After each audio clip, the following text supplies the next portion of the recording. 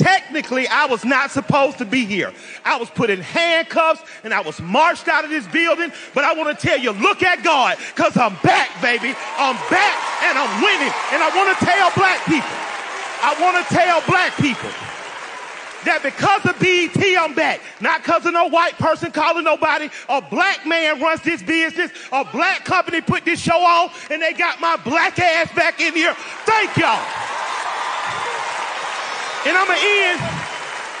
I wrote a lot of, but I'm moved and compelled to say this in this moment.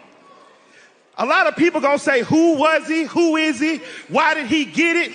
I am a representation of one of the finest things God has ever made, and that's one half of the black family. Black men and women, I am you. Whether you young, whether you're old, whether you like me, whether you don't like me, I am absolutely you.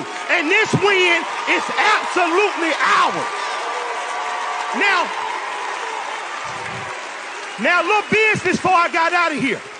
They're going to tell you who we vote for is important, and it is. Who we vote for on the big stage is important, but it's more important you know who your city council person is, who your prosecutor is.